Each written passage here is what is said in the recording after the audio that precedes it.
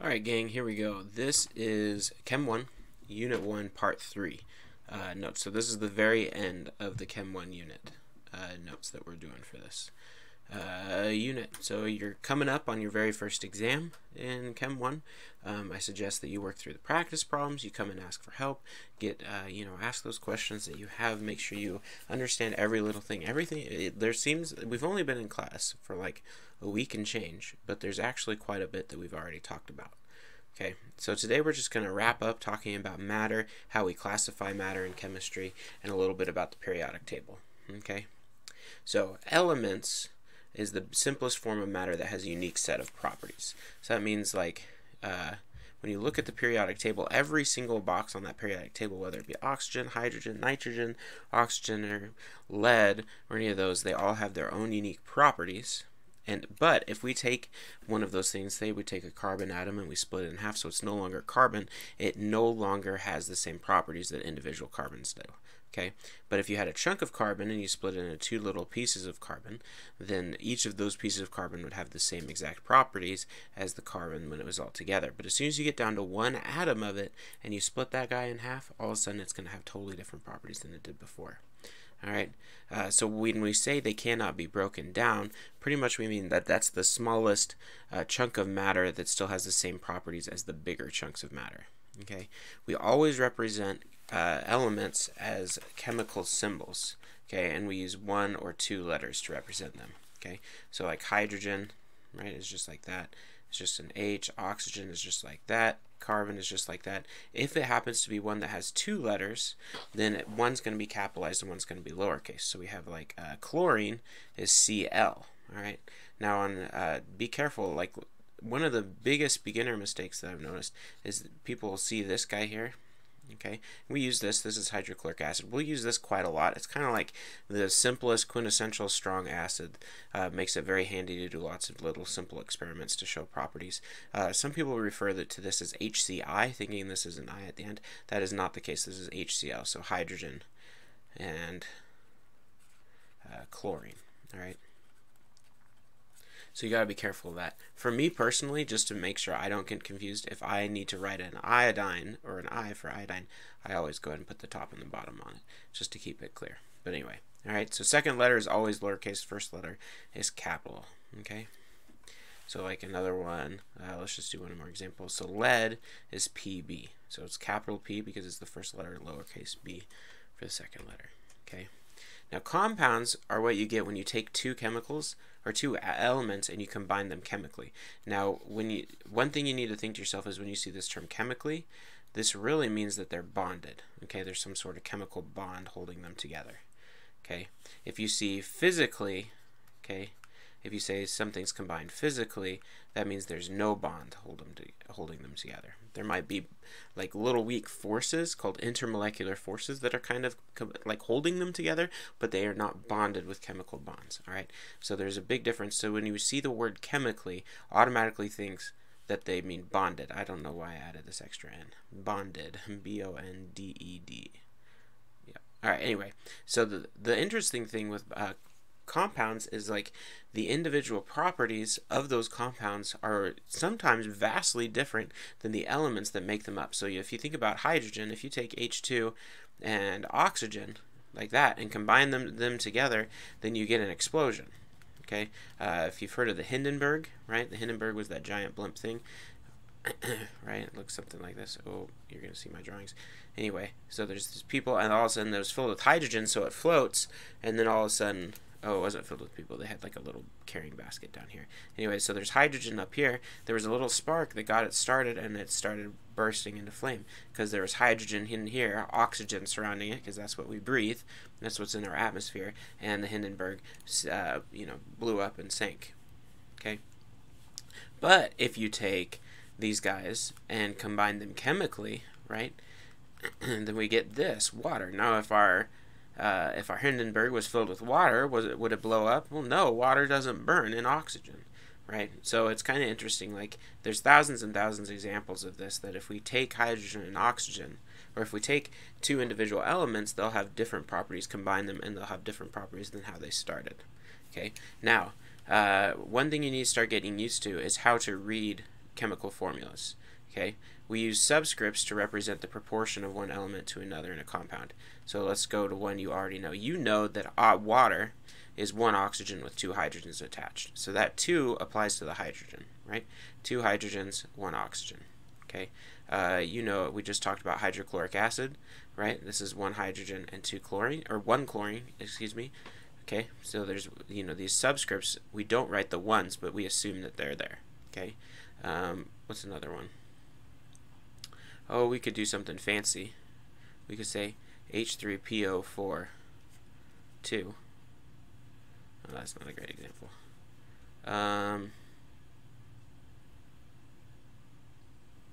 Well, whatever. And so if we do that guy, H3PO42, this isn't a real comical, but it's what popped into my head for whatever reason. This means we've got 3 hydrogens, and this 2 will apply to this phosphorus, so we got 2 phosphorus, and then this 2 also applies to this oxygen, so that means there's also 8 oxygens in here. Okay, and so that's how those subscripts all kind of combine together. Now mixtures, so we just talked about compounds. Those are things that are bonded chemically, meaning they've got bonds holding them together. Remember, physical means there might be forces holding them together, but there's no actual bonds holding them together. Okay, so a mixture is physical blend, right? No bonds. There's 2 different types of mixtures that we're going to worry about. There's heterogeneous mixtures and homogeneous mixtures. Heterogeneous mixtures are not uniform throughout in composition, and they have more than one phase. Alright, so some examples of this. So if you think about, like, if you had a cup of ice water. No, that's not a good one. How about a cup of soda with ice, right? You've got a cup, and it's filled with soda, and then you've put some ice cubes in there, okay? If you look at this container, this is mixed, right? You've got soda and ice, and it's mixed together. You can stir it up. It's all mixed. But it has more than one phase, okay? By phases, we mean like distinct layers. So it has more than one distinct layer. So in here, we've got one layer that's soda, okay? And then we've got another layer that's the ice, okay? And it can be all mixed up. It doesn't really matter. Ice floats in soda. It doesn't really matter, okay? We could also have salads, right? If you go and get a salad, then it's got lettuce in some parts and tomatoes, black olives, onions, maybe some, you know, peppers or something like that, some salad dressing. All those different phases. Those are distinct parts of your salad. You could also think about like garden soil, okay? You know, in garden soil, you've got dirt, and you've got maybe sometimes you've got little pieces of rock. You got some fertilizer, you know, stuff like that. All right, in homogeneous mixtures, they're uniform throughout, meaning they're completely the same in composition, and they're all one phase. Okay, so that means throughout the whole thing, no matter what piece you take from it, you're going to get an equal amount of everything. Imagine if you took a cup of water, just plain water, and you dumped in a spoonful of sugar to help the medicine go down, right? And so you dump in a spoonful of sugar, and now your water is in your cup, it's 3% water, and you've mixed it up so it's all thoroughly mixed, and you take a sip of it, and you took a sip from it. 97% of the water you just drank, or the liquid that you just drank, is water, and 3% of the liquid you drank was sugar, right? And if you take another sip, then it's still right, I probably added up my percentages wrong. So if you have, I can't remember what I said now. So if you added in 1% sugar, 99% of the water you drank was of the liquid you drank was water, and 1% of it was sugar. Okay, if you mix it some more, you take another sip, you still only get 1% sugar, 99% water. You take another sip, 1% sugar, 99% water. It doesn't matter what part of the liquid you take it from either. You could use a straw to drink it from the very bottom of the cup, or you could use a spoon to scoop it off the very top. That's throughout the whole cup is an equal amount of sugar to water. Okay, so it's all one phase, meaning there's no distinct layers. All right, we often call these solutions. All right. So some examples of solutions. So we just talked about salt. So we've got salt water. You know, if you take salt, mix it with water. Sugar water, right? We just talked about that one. Okay. You could also have, let's see, air is a homogeneous mixture. If you think about, like, if you close the door to a room and you let it sit for a while, you know, and don't mix anything in there. If you go to one part of the room and you take a cup and you close the lid so it's trapped that air inside, and then you go to another part of the room and you do the same thing with a different cup, the percentages of nitrogen, oxygen, and carbon dioxide and all the other gases that are in there are going to be equal to one another. Okay, so that's a homogeneous mixture. Another one is alloys. Okay, so alloys are mixtures of metal. Okay, so if you take like steel as an alloy, okay, it's a mixture of many different elemental metals. If you mix those together and you have a chunk of steel, then that is also a homogeneous mixture or a solution. Okay, let's jump back here and we're going to draw ourselves a little concept map of matter. And the whole point of this is so that you can go through, you can take any piece of matter and try to decide how to classify it. Alright, so if you've got a chunk of matter, right, remember matter has mass and volume. Okay, so it has mass and takes up space. Alright, so you ask yourself, is it uniform? Okay, so you ask yourself, alright, is this matter uniform? Alright, if it is not uniform, no, then it automatically has to be a heterogeneous mixture. Straight up, no questions asked. Alright, so if there's any sort of variability in its composition, then it's automatically a heterogeneous mixture. Alright, then if the answer is yes, we have to ask ourselves another question. We say, alright, so it's uniform throughout the whole thing, but does it have variable composition? Now what's this mean? So variable, remember, means it can change, and then composition is what it's made out of. So if we look at the individual pieces, if they're made out of different things, then it has variable composition. So like so if we look at salt water, okay, say yes on that question. So if we have salt water and we mix it up, okay, then it's uniform throughout the whole thing. We just talked about how at the bottom it's going to be the same percentage salt water as it is at the top. Okay, now does it have variable composition? Yes, because it's made out of water molecules, okay, and salt molecules. Okay, all right, so we call this, so if it has variable compositions, okay, then this guy here is a homogeneous mixture. Okay, and remember we call this a solution. Don't forget that. Alright, so alright, now we go back here. So what if our answer is no? No. Then we know for whatever we have, then it's going to be a pure substance, right? Because it's uniform throughout and it has variable composition.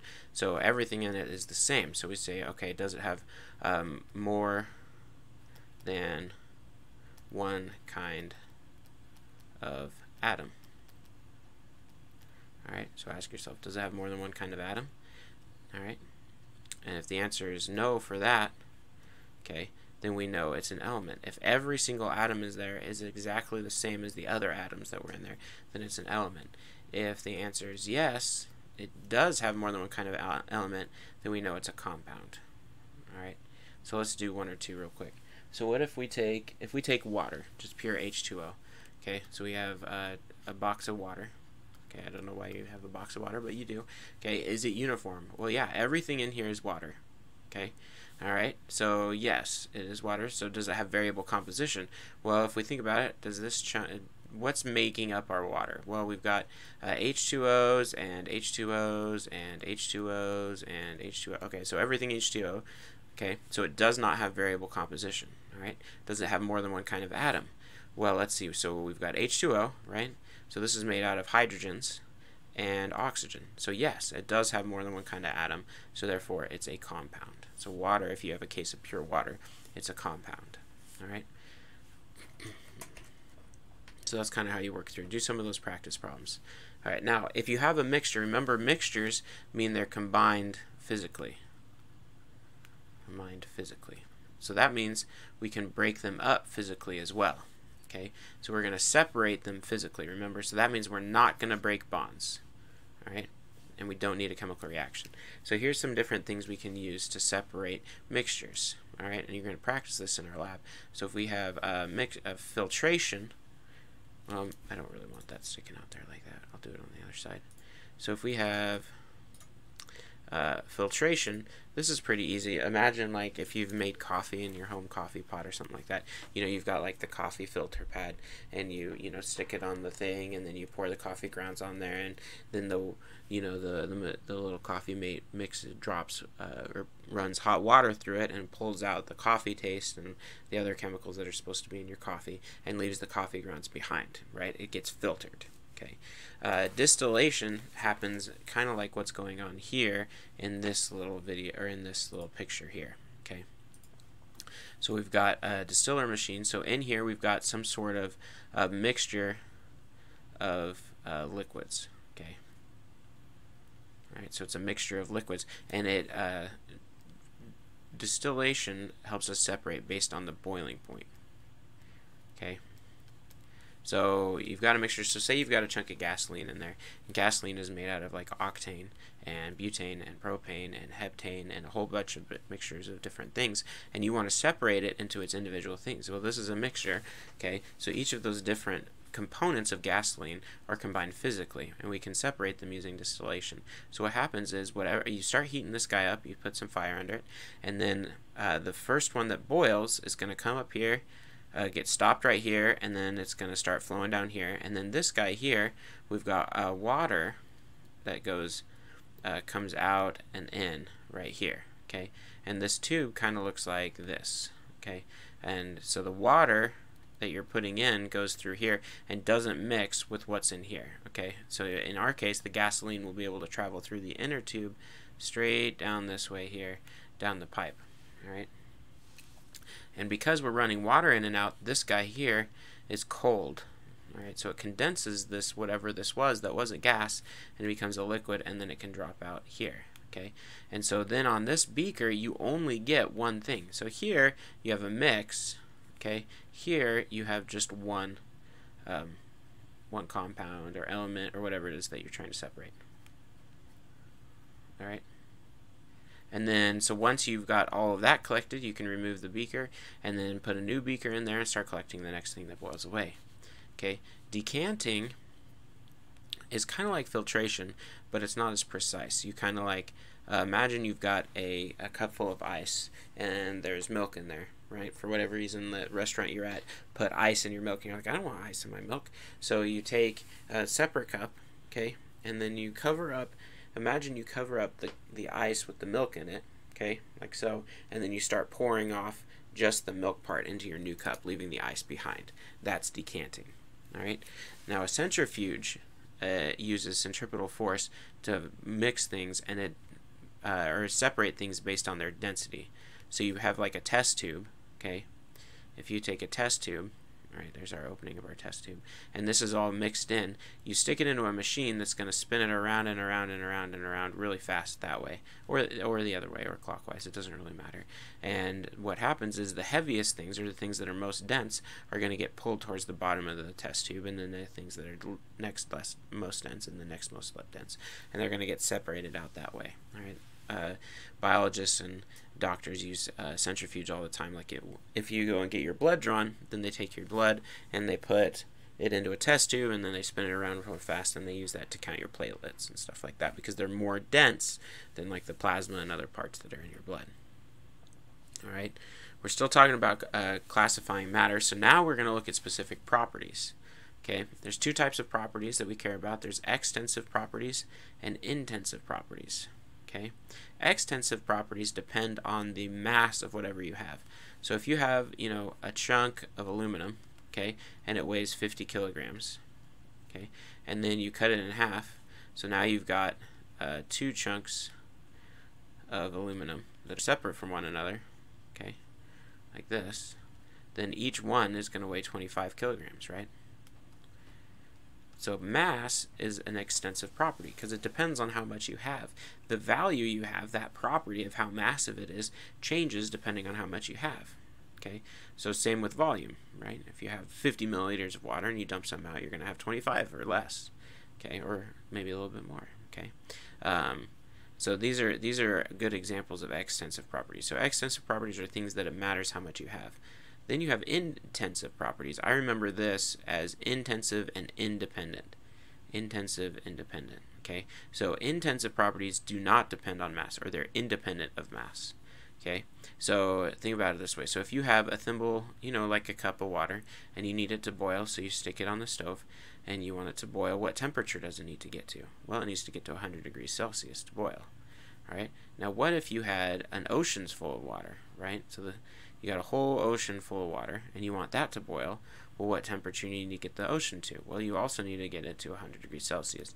It doesn't really matter how much water you have. The boiling point is always going to be 100 degrees Celsius. Okay. Think about it like if you have, so if you have like a chunk of Play-Doh that's blue, so you have blue Play-Doh, okay. Play-Doh, okay, and then you cut it in half, right?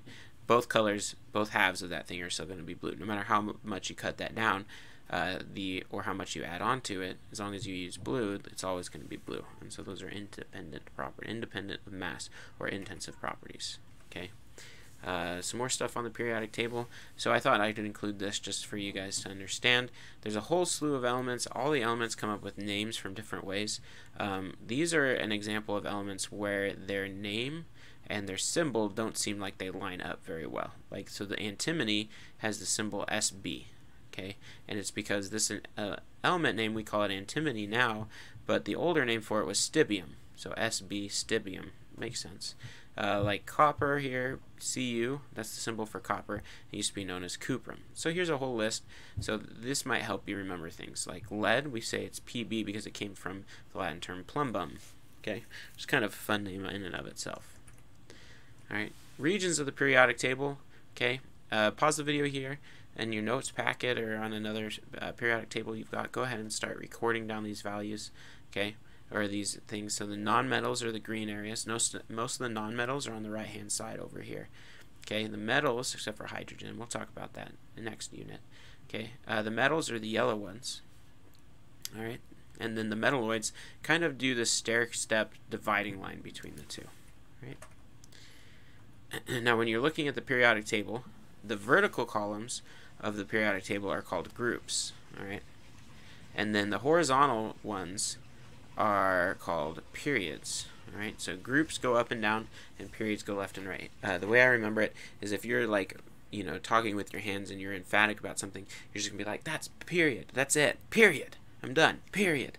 So you're like, "Group. Period. I'm done. Period. You're in a group. Period. Group. Period." All right. I know it sounds silly, but like that's the way to remember it. Right? Group. Period. Okay. In a group, the elements have similar chemical properties. Okay. So if you're looking at things down a group, then they have similar chemical properties. Like for example, the first column here in the periodic table, except for hydrogen. Okay. All of these guys here are all very reactive with water. Okay. Right, they'll blow up. It's like francium is like a ton of TNT going off, even just a small chunk of it. Okay, horizontal elements, they go left and right, and there's not really a huge amount of pattern to them. They somewhat, but as you go row to row, they vary somewhat regularly. Okay, like so zinc and cadmium have very similar properties, and like the way they vary as you travel across to the right kind of match each other fairly well, which makes sense because zinc and cadmium are in the same group. Okay. All right, just a little bit more. We're going to talk about types of elements. So metals, okay, they're good electrical conductors and good heat conductors. Okay, so that means they can pass energy very easily. Most of them are solids at room temperature. Okay, they're malleable, meaning you can roll, or you can hammer or roll them into thin sheets. Okay, they're ductile, means you can turn them into a wire, and they're luster. They have high luster, so they're shiny. Okay, so you should be familiar with these properties. They're malleable, meaning you can turn them into thin sheets. They're ductile, meaning you can turn them into wires. Okay, and they have good luster. All right, here's some examples of metals. So notice they're pretty shiny. Okay, like gold, we can turn gold into gold leaf to cover things and make it shiny and pretty. We can also use it to turn it into rings and necklaces and stuff like that. Copper we use as a conductor. We use it to conduct electricity. Notice that they've easily turned it into a wire, and then it's also still able to bend and stay together. Okay, This is aluminum foil. It looks like it's around maybe like a chicken thigh or something like that. Okay, and it's also been hammered into a very thin sheet, but it's still like it stays together very well. Okay, non-metals are poor conductors of heat and electricity. So metals were good conductors, non-metals were bad conductors. Okay, many of the non-metals are gases. Okay, once they turn into a solid, they're very brittle. Okay, meaning they break apart very easily, and they're not lustrous, meaning they're not shiny at all. So if you look at these various nonmetals, so this guy's carbon. Okay, carbon, it looks like soot because that's what soot is, or like the graphite on your pencil. Okay, notice how it kind of like it sucks in the light. It doesn't look like it's shiny at all. Okay, then you've got sulfur. Sulfur is also solid at room temperature. Okay, and notice how it looks. It's very brittle. Okay, it's in a fine powder. There's phosphorus and then iodine. So all these guys here are non-metals, and they share these characteristics. You can't really turn iodine into a wire and expect it to conduct electricity. It doesn't really work very well. Okay. Now remember, the metalloids were the staircase one that separated the non-metals from the metals. Okay. All metalloids are solids at room temperature. Okay, and they're semiconductors, meaning that they're decent at conducting electricity sometimes, but not nearly as good as metals. Okay, so we use semiconductors all the time when we're doing microcircuits and stuff like that, because their properties are very interesting. And then finally, we have the noble gases. Okay, the noble gases is the final group on the periodic table. Okay, so number 18, way over here. Okay, these are the noble gases. Alright, and they have very special properties just because of where they are on the periodic table. So we're going to talk about them separate. They're very unreactive. Okay, like if you take a balloon of helium and try to light it on fire, nothing's going to happen to the helium. The latex will pop, and that's about it. Okay, and all of them are gases at room temperature. Okay, and they just kind of chill there, and we'll talk about the reasons behind that later on. And that's it for Unit 1.